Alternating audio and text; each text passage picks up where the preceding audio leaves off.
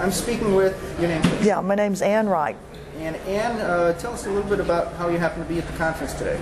Well, I am here as a former U.S. government employee. I used to be in the 29 years as a U.S. military officer, retired as a colonel, and 16 years as a U.S. diplomat, and was one of 3 U.S. diplomats who resigned in opposition to the war in Iraq back in March of 2003.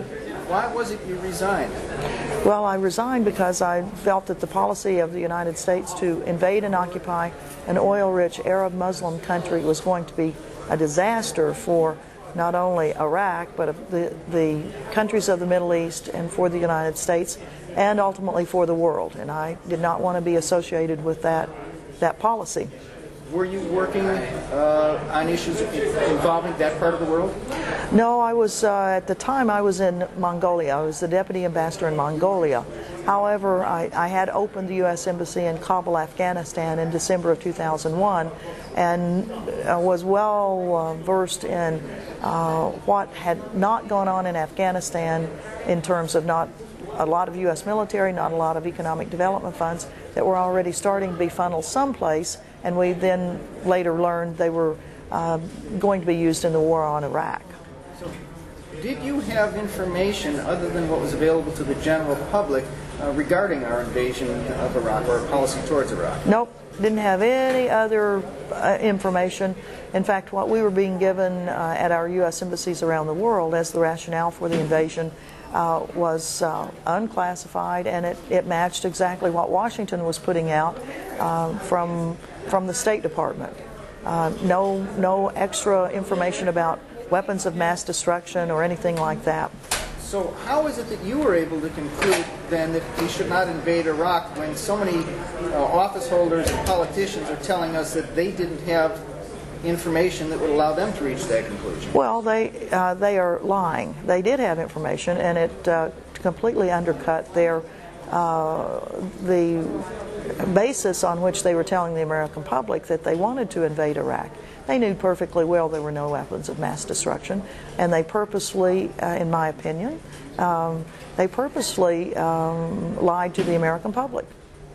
Now, you say you didn't have any information that wasn't available to the public, but you did have experience working in international relations. Do you feel that that gives your voice more credibility than that of the average person on the street when you talk about our policy in the area? Well, it seems to carry some weight with people that you talk to, that you have had experience. And I mean, I've been involved with the U.S. government for eight presidential administrations, starting back with Lyndon Johnson during the Vietnam War.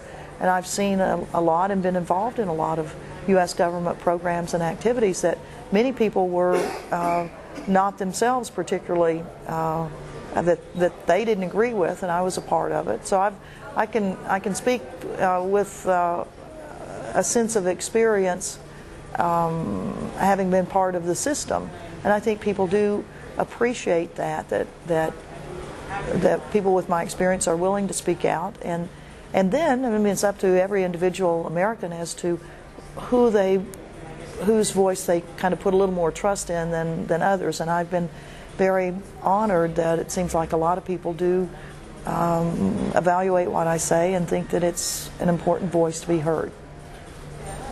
How was your resignation and your speaking out subsequently? How has that been received by your colleagues who work in international relations? Well, I've got 400 emails right after I resigned saying you did the right thing. This policy of invasion and occupation is going to be a disaster for the United States and for Iraq. I've not received any hate mail from anybody, which is remarkable because so many people in all over, I mean, that are speaking out against the war, particularly in the early days, were getting a lot of really nasty stuff. Even when I go on like Fox News, or not news, but the Bill O'Reilly show and the Sean Hannity show, I mean, I definitely hold my own with both of those guys, to the extent that the last time I was on Bill O'Reilly, he said, cut her mic, cut the colonel's mic, because I had the nerve to stand up to him and say, I've had experience in these things. I've served in the military. I've been a diplomat. What have you done, Bill? And that's when he cut the mic. The polls would tell us that U.S. public opinion has significantly weakened in terms of support for the president's policy in Iraq.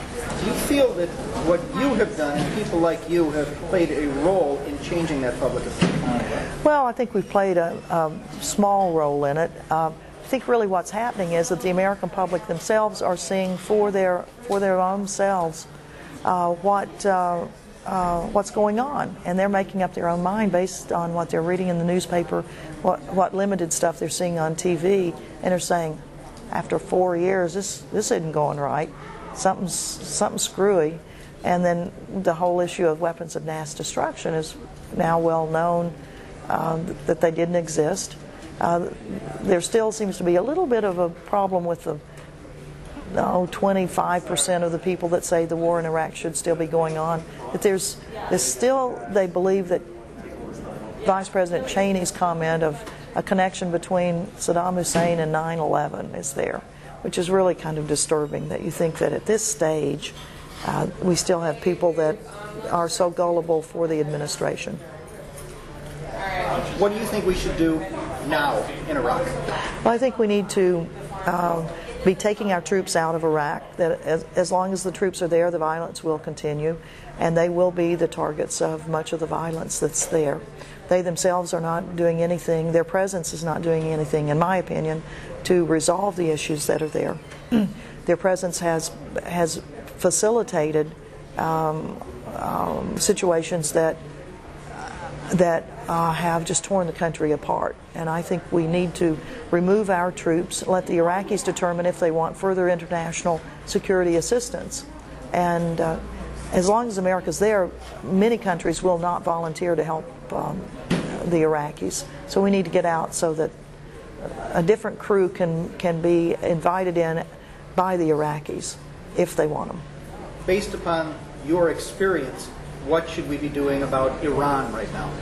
Well, dialogue for sure, and lessening the aggressive posture of the Bush administration.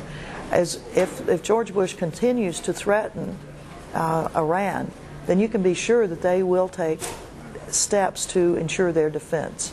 And I think this whole issue of the nuclear energy program that the Bush administration is talking about as a nuclear weapons program is a defensive measure by the Iranians, who have seen two of their neighbors being invaded and occupied by the United States, and when they themselves are on the list of the next ones to be hit in this axis of evil, it's their national security responsibility to defend themselves against aggressive behavior by other countries.